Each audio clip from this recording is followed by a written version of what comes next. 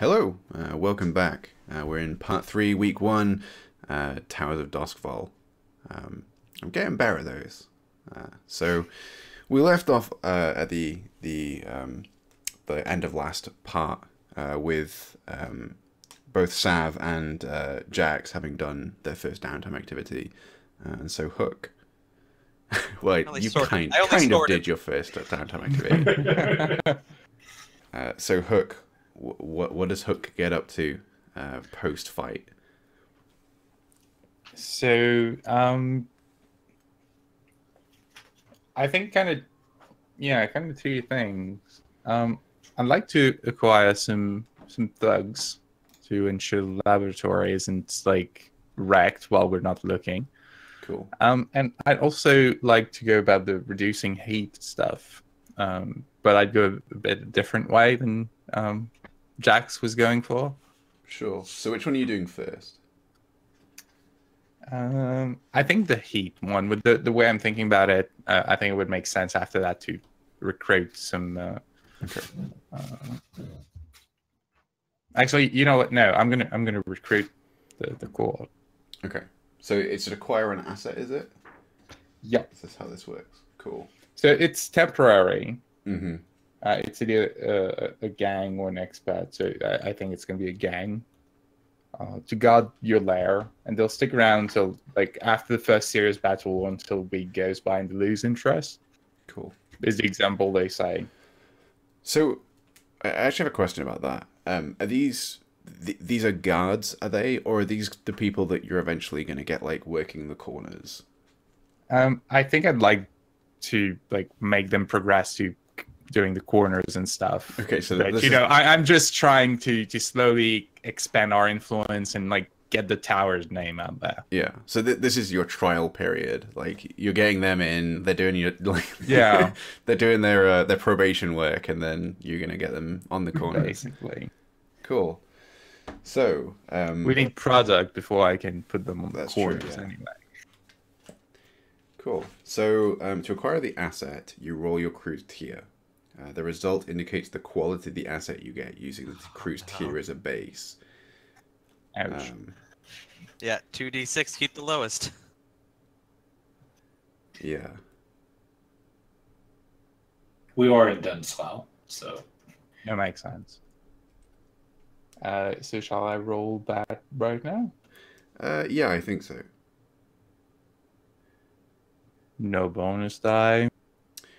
Okay, so something worth pointing out is that you can spend coin to raise the result of this roll beyond critical. So you with any downtime activity, you can spend coin, I think. Yes. Oh, actually, we only have 3 coin. This is a good point. Okay, so for any downtime activity, take +1 dice to the roll if a friend or contact helps you. After the roll, you may spend coin. You may spend coin to improve the result level. Increase the result level by 1 for each coin spent. So yeah, like you roll your cruise tier. Are you bringing anybody with you? Is there anybody that you think could help you with this? No, I mean, I didn't think so. Like as a kind of suggestion, you could have LaRose. Like kind of, like people who have been recently found gangless, or like, right. you could just get LaRose to empty one of the cells, right, and just kick them that works actually. Yeah.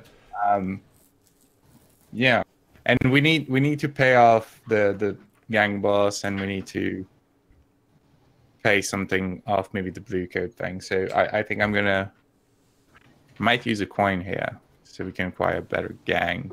Okay, well, make the roll first, because you might roll a 6, in which case. Right. Wow, that's pretty good. I'd probably just roll with that, honestly. Well, what's the difference? Oh wait, you should have had extra dice on there. Remember? No. It should have just been 1 dice. Yeah, it should have been 1 dice. Yeah. But it's a 5 anyway. So. Okay. Sorry. That's all right, no worries. So. With a 5, you get the tier, like your tier gang, so it's a tier 0 gang. You can spend a coin and push them up to tier 1. If you want. Remind me what it does. Sorry, you kind of like cut out a little bit there. Yeah, sorry, I was trying to flip my pages while holding my push to talk. It didn't work. Remind me what a difference is between the two mechanically. I think it's just to do with how effective they are. I think it's like I could be wrong, but I think it's like a kind of like position setting thing. But let me double check, because I think that's probably important to know. Yeah, it's the tug quality. Well, the gang's quality, I think. Yeah. So it gives them the number of dives based on your quality, I think.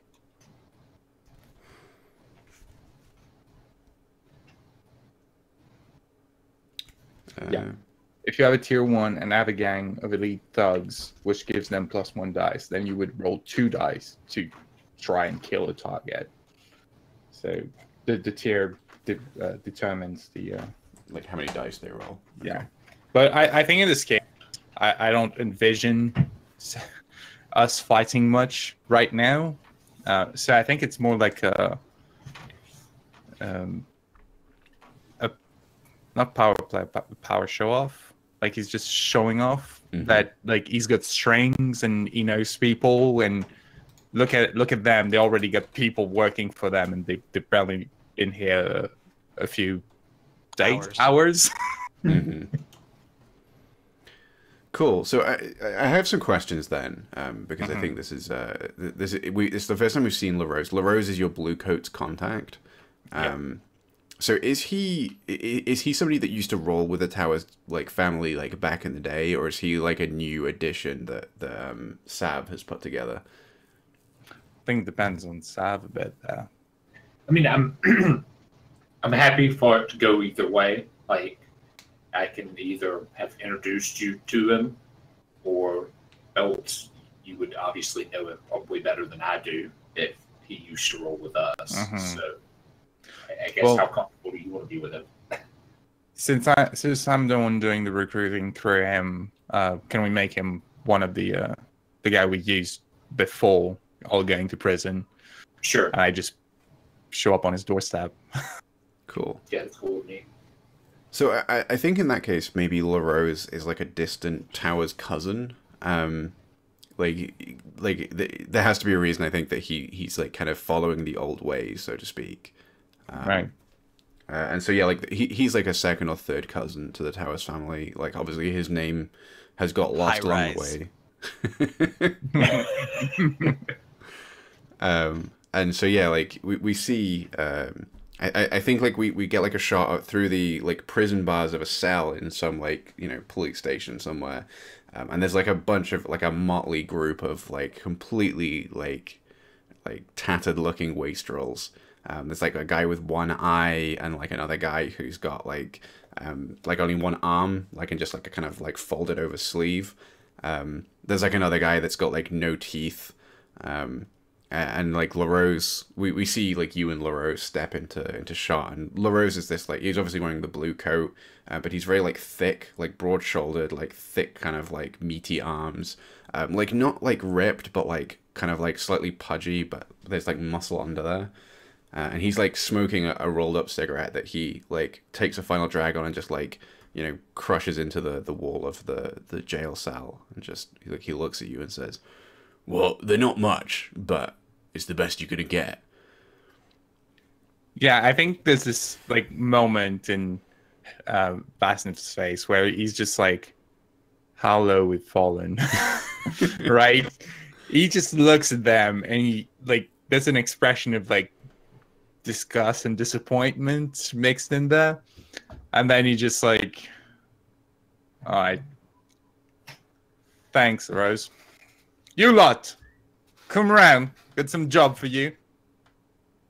Yeah, and like a couple of them kind of like clamber up, and LaRose like pulls the bars back. There's a kind of like sliding jail door, and it kind of you hear that like kind of mechanical rattle as it's pulled back. And a couple of them like kind of get up off the kind of like wooden bench in the back of the room, and kind of like stagger forward. and like coming like out of the shadows, there's like one guy who I think like looks a cut above the rest. Like he's wearing like a shirt, and like a shirt that like maybe Sav would even wear. Like sorry, Hook would wear. Like it's kind of like a nice cut. It's like reasonably modern. There's like there's like a little bit of threadbare here and there, but he you know, his hair is nicely done and combed. And he kind of like steps forward, like looks at you for a moment and just vomits on the floor. And LaRose looks at you and says, I brought him in for drunk and disorderly, but I think you'll do. Yeah, I think like Hook looks him up and down and says, yeah, can be worse than any of the others. So yeah. So but I think Hook like just looks at them all and says, listen up, you work for me and my brothers for a few weeks, and then you're free to go. No more trouble with bluecoats. You slack off, don't do your job, or disappoint me.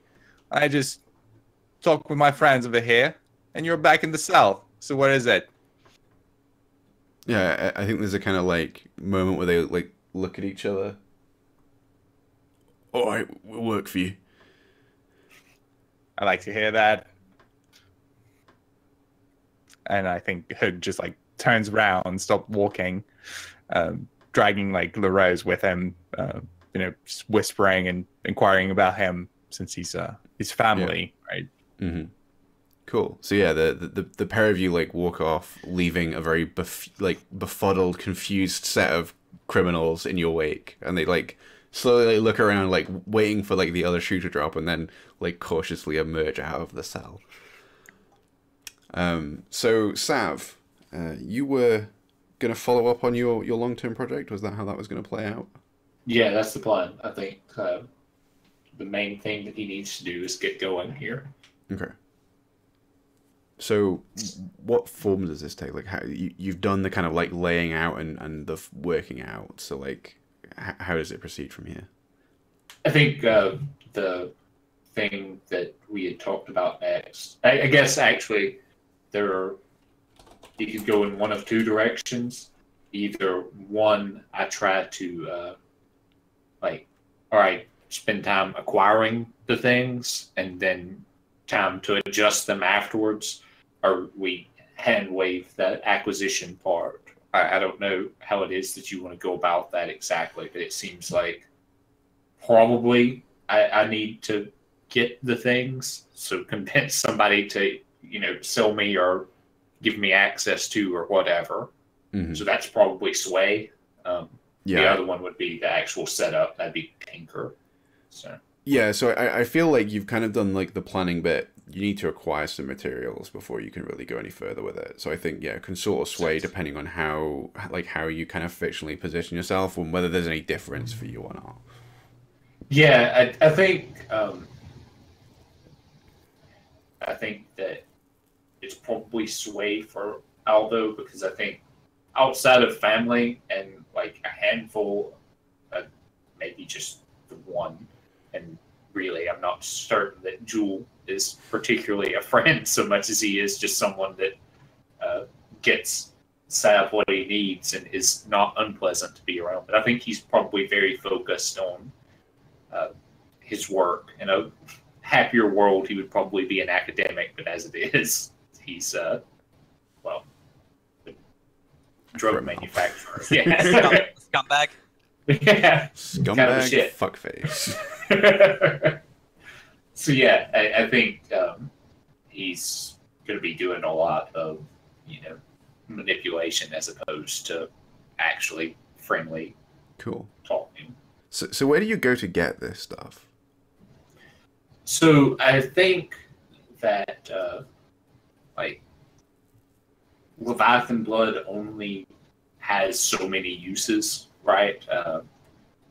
Most of them are, you know, there are a few of them that are sort of the accepted legal uses, and then everybody else that gets it is probably trying to use it to make something, or else, you know, smuggling it in super large quantities.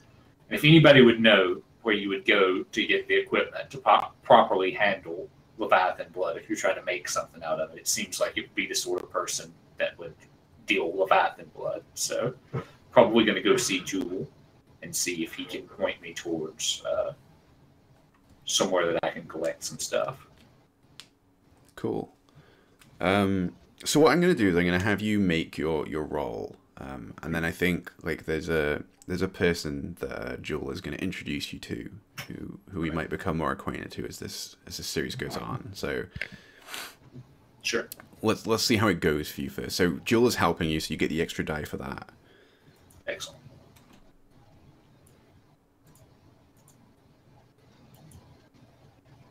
I needed it. Cool. And then you can spend coin on top of that as well if you think that you want to like push this up like a ranking. It's going to take an extra roll anyway. Is this going to go? I mean, I'm adding ticks to my laboratory clock. You are, is that what it is? Yeah, it'll take me an extra one anyway. I'll save the coin. Okay, cool. So yeah, I mean, I think we see you and Jewel. Do you want to tell me what Jewel is like who they are and how, like what the kind of relationship between the two of you is? Yeah, so I think that Jewel is sort of I think I might have referred to Jewel as both male and female at this point, but I originally had thought of her as a woman, so I suppose that I'm going to go back to that at this point. I think that she's kind of a small woman, like, who is shifty, I suppose, but looks shifty and sort of plays that up, like, in such a way that, you know, if the blue coats hauled her in or something, then she looks more like a, you know, small-time peddler or somebody that they just snatched off the streets, you know, from an alleyway or something, than she does somebody that has a sort of, if not incredibly large, then at least relatively serious business smuggling this stuff.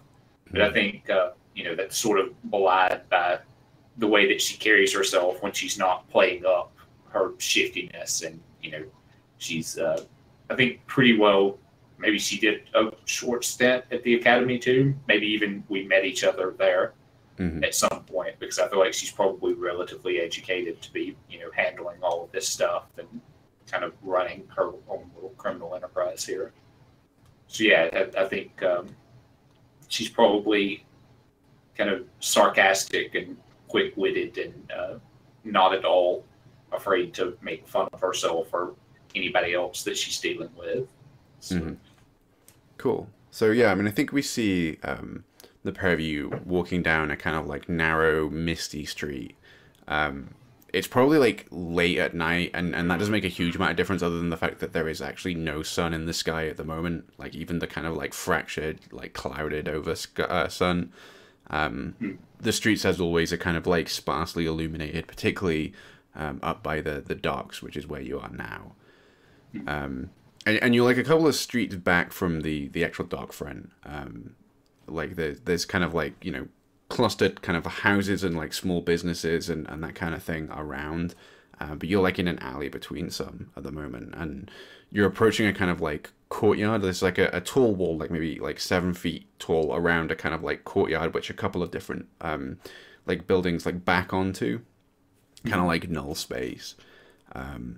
And yeah, she's walking beside you. She's wearing a kind of like pale pink, you think, cardigan, like knitted cardigan, like over her shoulders. But it's like so dirty and like kind of threadbare that it's like hard to tell what color it originally was. Like it might have been white and now it's just covered in blood and washed out badly. But so yeah, she's walking beside you and she's telling you about this person she's taking you to see, who she's said is Granville McGrath. And he is a person who specializes in the refinement of Leviathan blood, but and as she says to you, like entirely off the radar. He's a clandestine man. It's a new invention that the Sparkrights have come up with. But yeah, so and as she's kind of like walking down the street, she's kind of like keeping up a one-sided, I think, patter, saying like. Now, don't look him in the eyes necessarily, and you'll see what I mean when you meet him. But yeah, don't look him in the eyes, and refer to him as Sir. And yeah, like just try not to just don't talk too much. I think that's probably for the best. Yeah, I think Aldo will kind of like hesitate for like half a second as she's kind of, relaying all of that, and kind of give her a quick look and say, right then, I'm not nearly as chatty as some of my brothers. I don't want to be too bad. Yeah, and she nods and then says, "But of course, don't say too little either. He'll be suspicious if you have to say too little. You need to get on his good side, but he'll be able to help you, I promise." Well, that's what I need to hear. And so she leads you like through this courtyard into like a kind of like set of steps that lead like down into like a basement of some building. They're like really narrow, very steep, and she's kind of like hand on the wall as she goes down. She's got like kind of sensible shoes on, but they've kind of got like a little bit of a heel, and so she's like kind of precariously tipping forward. And she comes up to the door and like knocks a kind of like distinctive code on the door. And a few kind of moments pass, and then we hear like bolts, like several deadbolts getting like pulled back on the door. And she kind of looks at you one last time and says, "Best behavior." As the door kind of opens, and a kind of figure mostly occluded by darkness kind of stands in the doorway, looks out and says, "You've come again. You brought a friend. I don't like this." And he kind of like steps back away from the door, like letting the pair of you in. Yeah, I think Aldo will let Jewel step in first, and then kind of, incline his head towards the figure that's not entirely visible, and then step just inside himself. Mm-hmm. And so yeah, like you walk in through the door and into like a kind of like long dank corridor, and you can hear like water dripping somewhere in the distance. And as you kind of like follow this like figure that's now kind of like illuminated from the front, so you can just see like the silhouette of them. They're quite tall, but like willowy, like not like broad. And they kind of like walk into a room, and you get like a kind of a moment where they like look back, and you see half of their face kind of illuminated by like bright blue sparklight. And you see that like, like this side of their face, their eye is like pitch black. Like there's no distinction between the iris or the pupil or like the kind of like sclera of the eye. Just like a solid black orb. And he gestures you on into the room, and you walk into a like what's clearly a laboratory. There's a kind of like Tesla coil looking thing in the corner, like sparking blue lightning. There's like a bunch of like what like is obvious to you are like, big vats of Leviathan blood, kind of like softly bubbling in one corner in glass. And in the center of the room, clearly on the up and up. And in the center of the room, there's like a big kind of like metal gurney, which this guy like walks over to and very nimbly like sits up on, and it's tall enough that his like legs kind of like swing underneath it, like not touching the ground, and he's kind of like a little bit like a kid like swinging his legs back and forth. But like Jules steps up to speak with him, and he just puts a finger out, and you see that there's like kind of like wicked claws on his fingertips, like where his fingernails are, but they're like sharp and kind of hooked. He just holds up a hand and then looks at you and says, "Why have you come?" Yeah, I think that like not long enough that it could be construed as ignoring him, but long enough that, presumably Aldo's being watched, that it would show his appreciation. He's going to kind of like glance around at everything that's arrayed in here, then look back up at the guy. Look, I think kind of remembering Jules' advice at the last second, looking just under his eyes, like maybe at his nose or something. Say, well, I'm not so ambitious as to hope to have a place half as nice as this for a little while, but thinking about getting into the business of refining Leviathan blood a little bit, and Jules said that you were the best in town. Yeah, and McGrath nods and says, well, she lied. Sparkrites are better. They have more money, more resources. And the best you're going to find out of that tower. And he kind of like hops down off the bench. He's very respectably dressed for almost like nobly dressed. Like he's wearing like a very like clean, like pressed, like linen-ish shirt, like bright white, especially with the kind of like blue light shining across it, and like a waistcoat with like a like a chain and a pocket watch, which he takes out and like kind of considers, and then like just breaking away from the conversation, walks over and adjusts some dials somewhere, and like a fresh kind of like round of spark lightning just like flashes off, and he looks back at you and says, "You're not setting up this endeavor in my territory, are you?" Oh no, we're all the way back in Doskvol, all the way across the city from you. And he nods, seemingly pleased by that, and says, "What's in it for me?" Well, I've always heard that two minds working on something's better than one. If it is that you have anything that you need some help with, I've done all the time over at that academy. I didn't have a chance to finish my education. Circumstances changed, but the professors always seemed to think I was pretty bright. If that's not good enough, then happy to hear what it is that you think would be worth your time. Yeah, and he walks back over to you. You're pretty tall, right? You're like 6 foot and change. Yeah. So I think he's like as tall as you, maybe a little like a hair shorter, but he kind of like walks over and like looks directly into your face. Like, do you meet his eyes or not? Yeah, I think if he walks up and does that, then I'll raise my eyes to meet his. Yeah, and so you get like his completely like inscrutable eyes like staring into yours, and then he says, "I didn't finish my education either. The academy took exception to my appearance." Yeah, I think at that, like, Aldo's face will sort of quirk a bit, maybe in a sort of unreadable expression. Say, "Makes you feel any better. They rather took exception to my inventiveness."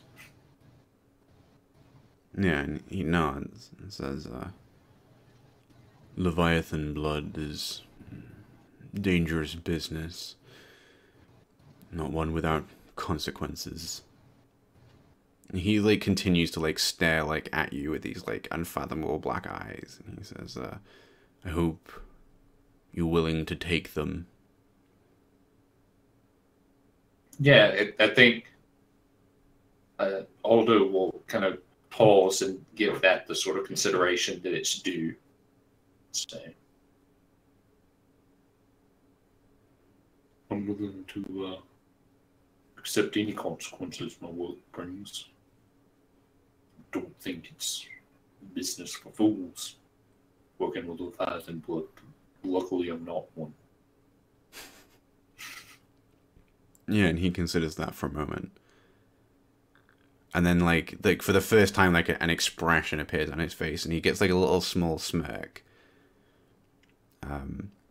And then, like, yeah, he nods again and says, "In that case, I like you. You remind me of me. I'll help you out, and in the future, I'll ask for something in return."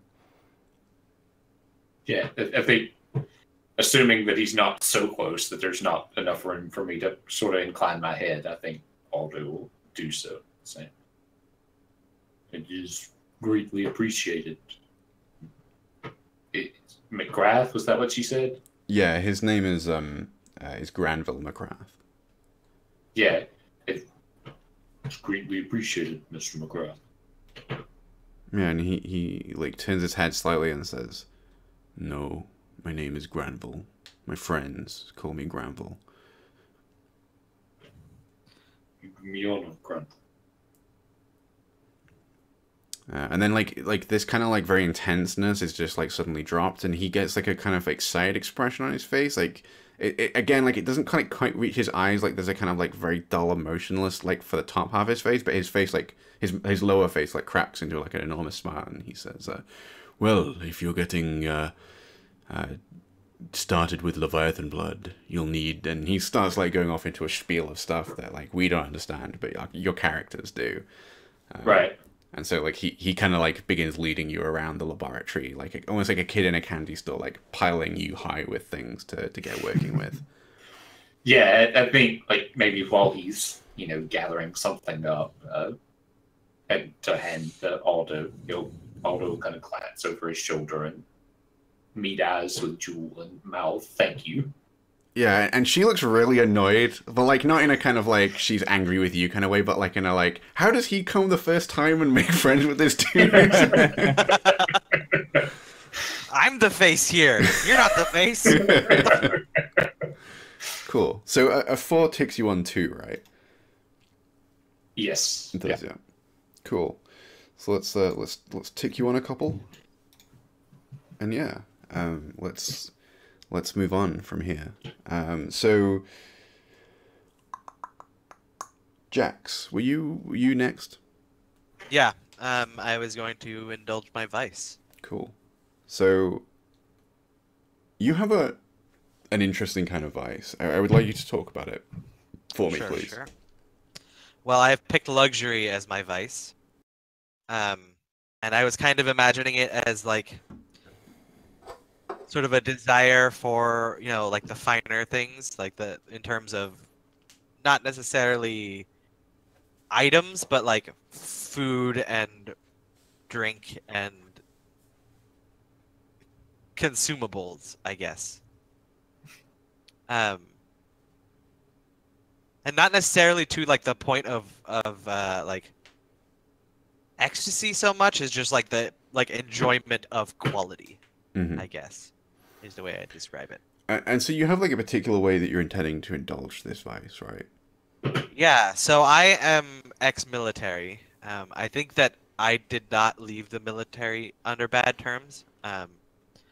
And when I was pre-prison, there was a certain club that I frequented, a sort of officers' club. I think I earned a military commission. That's why I had access to it. Sure. So does this Doskvol Street Officers Club? Doskvol Street Officers Club. Cool. And so yeah, like where is Doskvol Street Officers Club located? It is in Night Market. Sort of just seedy enough that like the people that clearly are trying to escape their home lives can get the stuff that they want, but not so seedy as that they need to worry about junkies and muggers jumping them on the way there. So did you have a kind of idea for like what this place looks like, or are you happy for me to flow this? I was thinking it's probably not particularly flashy, but maybe sort of like a sort of brownstone or like a townhouse kind of thing, but I don't know if that was fitting in with what you were thinking. Yeah, definitely. I think like it's probably like a converted townhouse, right? I think there was like a point at which somebody decided that they thought that Night Market was going to be the next like prime bit of real estate, and so started building these like fancy townhouses, only to find that nobody fucking wants to live in Night Market. They only want to go there and have a good time. So now it's being converted into this officers club, and I think it's got that like, I don't know if you're familiar with like London architecture, but like that kind of thing where there's like a set of stairs that goes down to like a servant's entrance, but then like a kind of like flight of stairs that goes up to the front door as well, like off the street. Yeah, I think you see me like standing across the street, sort of like looking I think I've probably been standing there a little while to make sure that the person I'm trying to meet there is there. Mhm. And now I'm just trying to decide which entrance I should use. Cool. So yeah, like, which do you pick in the end? Like, are you? I think when you see me, when I came out of prison, I had this like really unkempt beard, but now it's still long, but it's trimmed. I don't know that I can afford anything to put in it, but like it's looking cleaner, brushed out a little bit. My hair is now washed and like tucked back into sort of a knot back there, a man bun, if you will. Um, yeah, I think I like looked down at my clothes, which they're not the prison clothes anymore, but they're not particularly nice. Mm. And I like straighten it out, like fold out some or like press out some creases, and then sigh and go to the servants' entrance. Cool. So I mean, I think you have to knock. Like there's a kind of like footman standing at the top of the customer's entrance, and he kind of watches you go down, and obviously you knock at the door, and you know the ball is slid back, and the door opens a crack, and a kind of face appears like a servant, or you know, like some sort of like staff of the club, and they peer out and they say, "Can I help you?" Yeah, there's a Dr. Henry Rollins. That's what is Satu's actual name. Mhm. There's Dr. Henry Rollins. Some member here. Tell him you could deliver a message to him. Tell him Ajax is calling after him. And I'm like sort of not meeting his eyes. Like just enough that like I have to, but more I'm just like sort of chewing my bottom lip and looking down. Yeah, and he kind of he kind of like clears his throat very slightly, and like when you do like look it up at him, he's kind of got like a white gloved hand just like between the door jamb and the door.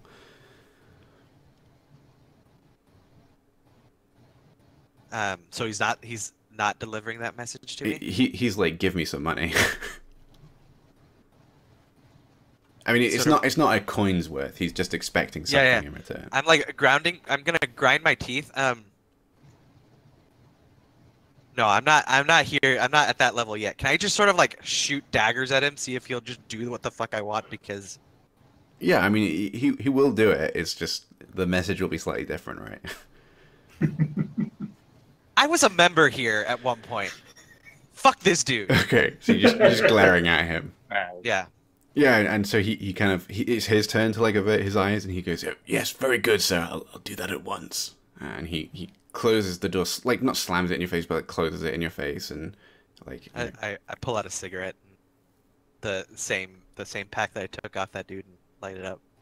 yeah, and you know you wait for like a few minutes, which kind of like stretches on like a little bit longer than you were kind of anticipating, and then you hear like footsteps at the upper entrance, like you hear the footman say something and like kind of inaudible to somebody, and then you hear like footsteps on the steps, and someone kind of like pauses like midway down the steps leading down, and you hear a voice saying, "Ajax, are you here?"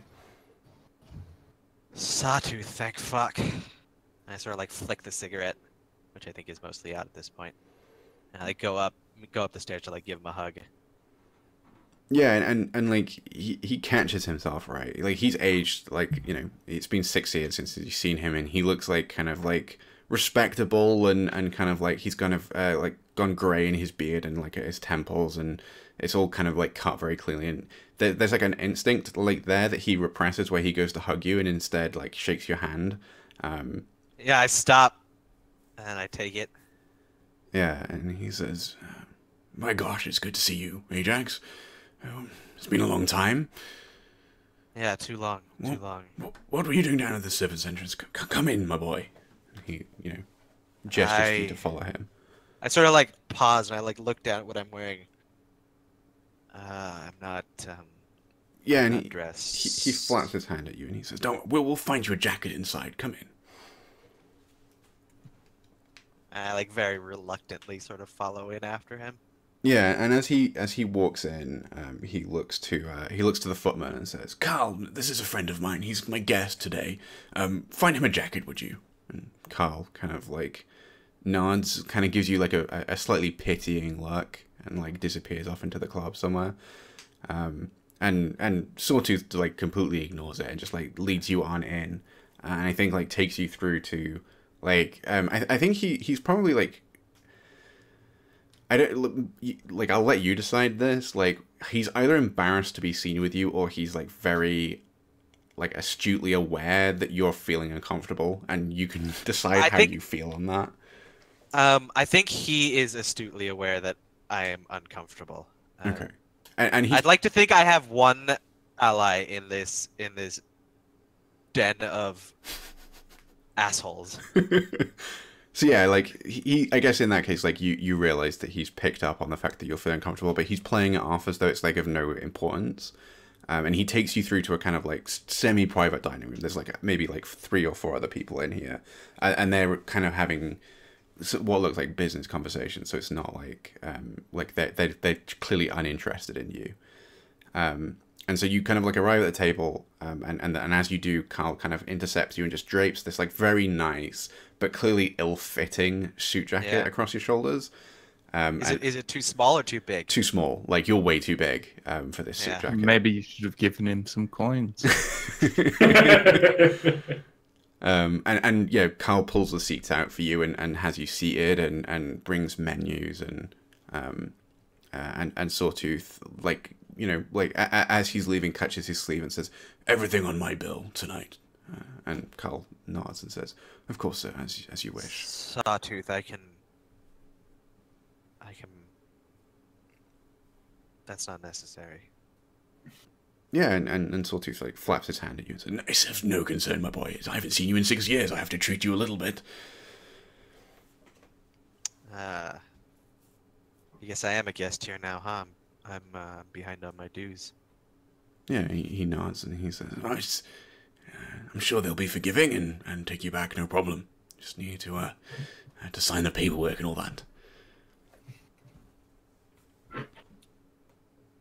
I guess I like give a small smile, but very uncomfortable.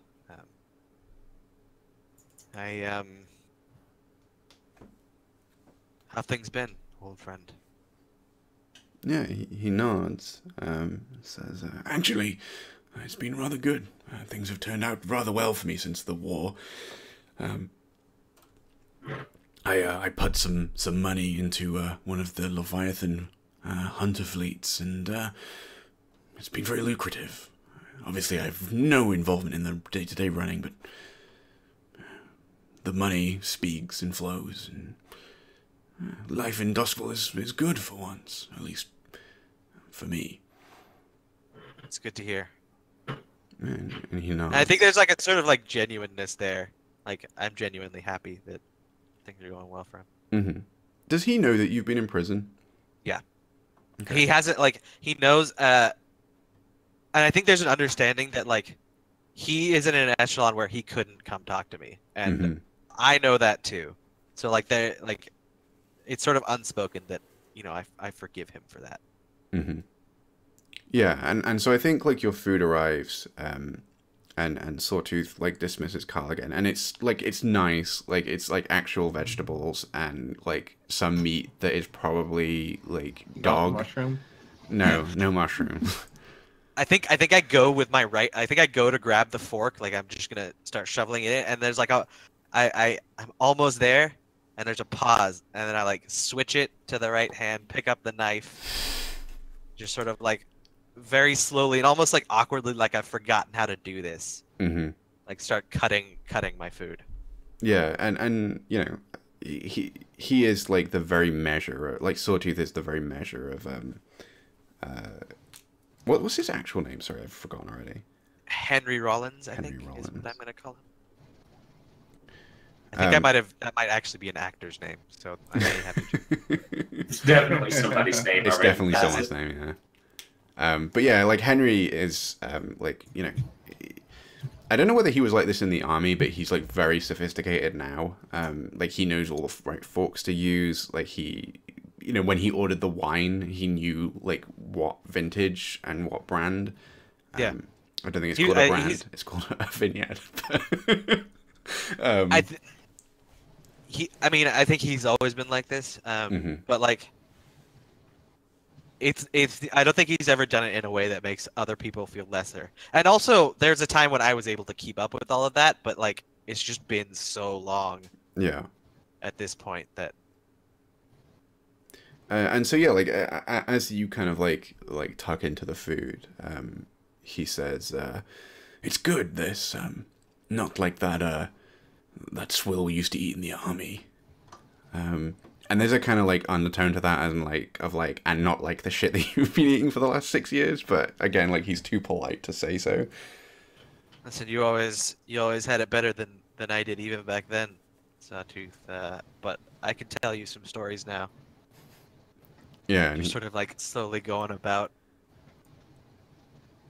At each bite, it's sort of like this. Like, I still feel embarrassed, but like tension is sort of lifting off of me. Mm-hmm.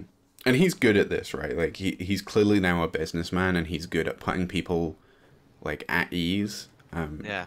Like I think like Sawtooth, he was originally like a medical professional, right? But he's made that transition.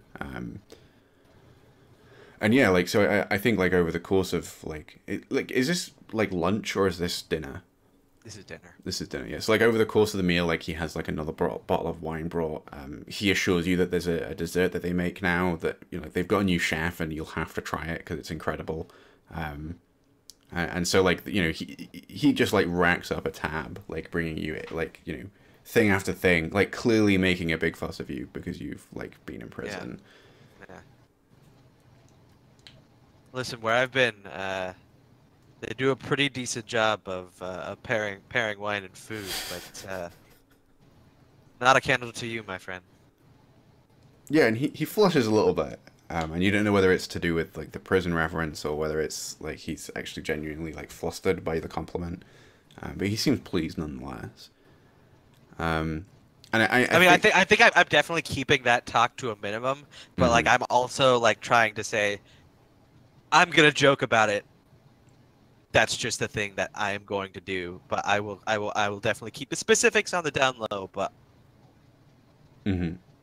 so I think as the kind of like evening draws to a close, like he gets like alcohol, like nice alcohol brought out, and he kind of like shifts, like you notice that he's like putting, like almost like playing a game of chess, like putting pieces in position throughout the night, and you're not quite sure like what he's angling towards until like these drinks come out, and he gives you like this like neat whiskey and a cigar, and gets you like in one of the like the kind of armchairs by the fire, and then he there's like a thing you're supposed to do with cigars, and before you smoke them, I don't know if they bring out a strip of like really thin wood with it, but like you're supposed to toast a cigar, and so throughout, like you light the thing on fire, and then you just sort of like bring the heat up to the cigar to like get all the moisture to like shrink it up. And I am doing this in like a methodical manner. Like there is almost like a ritualistic element to how I'm setting up this cigar and scotch that I'm about to drink. I'm taking like 10 minutes to toast this thing. This is about to be the thing I've looked forward to for the last 6 years. And there's going to be the appropriate amount of reverence put towards it right now. Yeah, I think there's a kind of like dichotomy in that he just treats it as like a kind of like an everyday thing, right? Like the moment it arrives, I don't think he even bothers toasting it. I think he just like you know, clips it and starts smoking. Like next like half of the whiskey in like one gulp. And then he finally gets around to like talking about the thing that he's like he wants to talk to you about. And he says, "My lad, have you given any thought to what you're going to do now?" I think I've given a little bit more than thought to it. And he kind of frowns and he says, "You see, the thing is, I have a position opening up. It's only a few hours a week and only a few days a week, but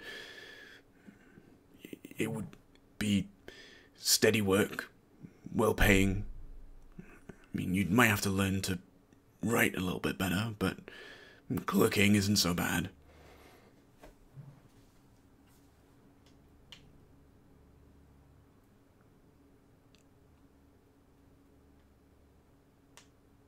I know who I am. Sawtooth, I can't put that put what I am too deeply into you now. That'll be bad news, I think. I appreciate what you're trying to do here. Yeah, and Plus their family. yeah, and he frowns and says, family is important, but a man has to learn to stand on his own as well. Yeah, they do. Yeah, and he kind of like tips his head as though conceding that. But he says, I think like he takes a moment to like recoup and approach from a different angle. Like he's not quite like done with this yet. And he says, you were a soldier once, a damn good one. You could go back to that. Prison is no place for the likes of you. I was hoping you might have learned that in the last 6 years.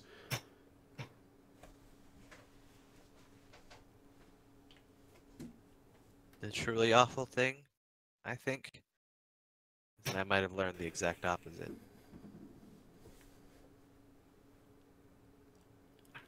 Yeah, and he lets out like a kind of like lung full of well, a mouthful of cigar smoke, because you don't actually inhale cigars. Yeah.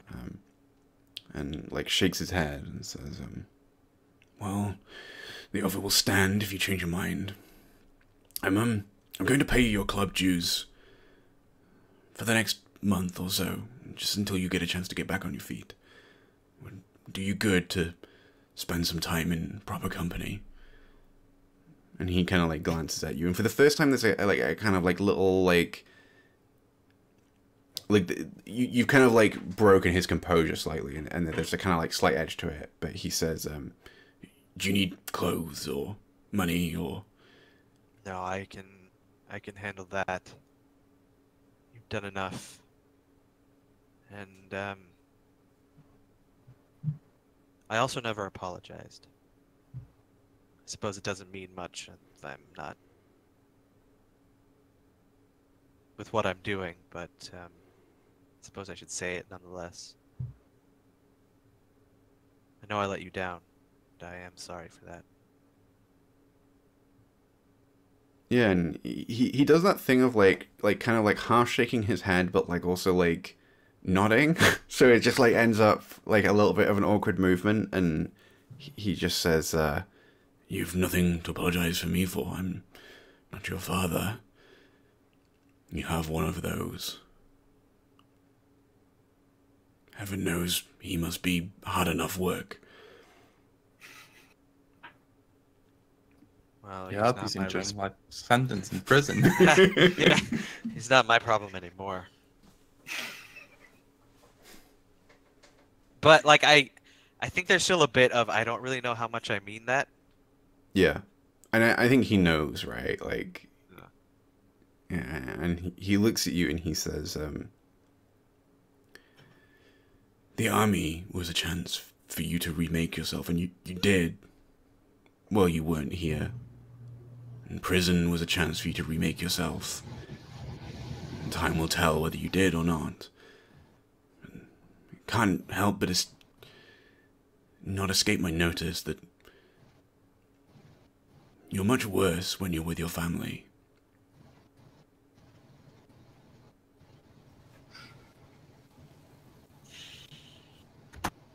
I don't think I say anything to that. I resent that. Yeah, and I think like Henry like leans back in his seat, like looks like kind of stares moodily into the fire. And unless you have anything kind of like to add to that scene, I think we'll like fade out on that and go to our next break. Yeah, I guess I should actually roll my indulging. Oh, that's vice. true. Yeah, you probably should.